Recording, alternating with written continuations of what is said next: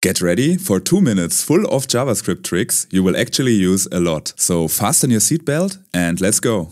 Arrow functions come with a cleaner syntax. They don't use the function keyword nor the curly brackets like conventional functions. Here we define an arrow function which returns the sum of a and b. Notice that we don't use the return keyword because arrow functions without the curly brackets have an implicit return. Next, let's have a look at default function parameters. They are like backup values if an argument is undefined. Here, we define a function greet with a parameter name, which we give the default value stranger. We call greet without any value, so the default value stranger gets logged. The function constructor lets us define functions at runtime. To use the constructor, write new function. A and b are the params of the function, followed by the implementation return a plus b. Let's log the result of 2 and 3.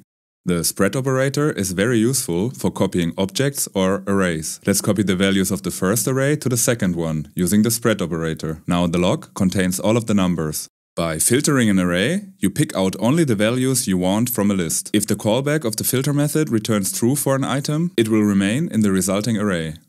Array map lets us turn each item of the array into something new. For example, here we double the numbers of the array, and as you can see, the result contains the original numbers multiplied by 2. Object destructuring lets you break down an object to get specific values easily. Here we're destructuring the name and age properties of the person object. We give country a default value, and now we got 3 variables which we can log individually. Using optional chaining, you save code by avoiding if statements for deep checks. When accessing the property of an object, just use the question mark for a quick undefined check.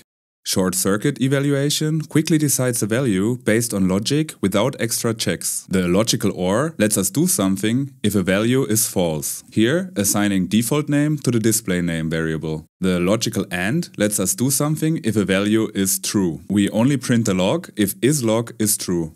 Template literals make it easy to create strings with variables and formatting. Let's define 2 variables, name and country, and log a template literal. Template literals are enclosed within backticks. And to insert a value, we have to write $ and in curly brackets the name of the variable. Okay, that's it for today. For more content like this, subscribe to the channel and see you in the next video.